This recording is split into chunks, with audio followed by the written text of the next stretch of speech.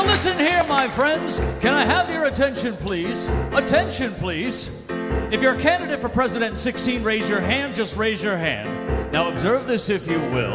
There's some people from the Hill, and they seem to think they're qualified to run this land. Now you've all heard of Hillary, Bush, Biden, Christie, sure. But all of those combined do not compare to the electric thrill you might enjoy when Cruz, Warren, Sanders, and Senator Marco Rubio all go to Iowa on the very same historic day. 76 unknowns will be candidates, with 110 more set to declare.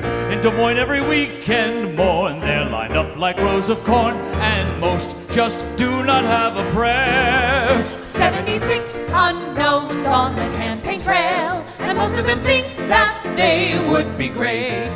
Now we're following Lindsey Graham, but we think that it's a scam every time he tells us that he's straight. Hampshire will be crawling with these candidates.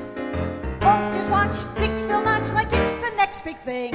Celebrities could run, but who would make the jump? Will Donald Trump throw his hair in the ring? Does it seem that every time they're starting earlier, jump the gun, gotta run, it's just what they do? Clinton, Bush would sure be green. Environmentally, it'd mean we'd reuse our signs from '92.